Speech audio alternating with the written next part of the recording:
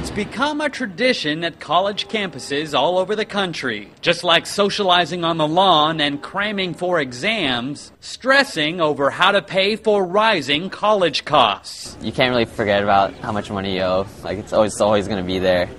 It's always something you have to deal with. According to a new survey by the College Board, the average public college student now pays $17,000 a year for tuition, room, and board. That results in the average student graduating with $22,000 in student loan debt. So the tuition rates at public institutions are increasing higher this year.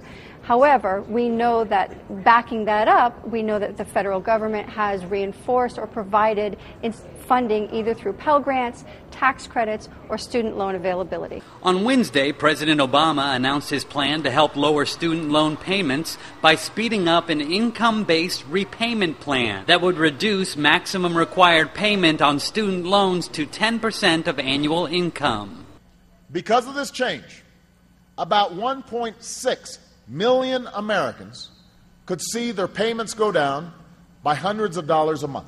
College administrators say the federal government needs to step in as states continue to cut funds for higher education. So as the budgets for states get tighter and tighter, education is one of the first things to go away, no matter what politicians may say about their priorities.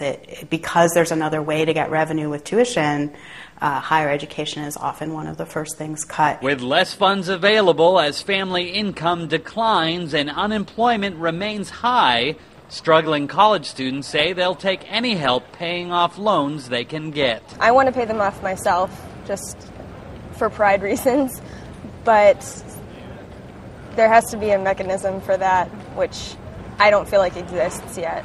For the first time ever, total student loan debt passed $1 trillion and now exceeds the country's total credit card debt. Haven Daily, Associated Press, Berkeley, California.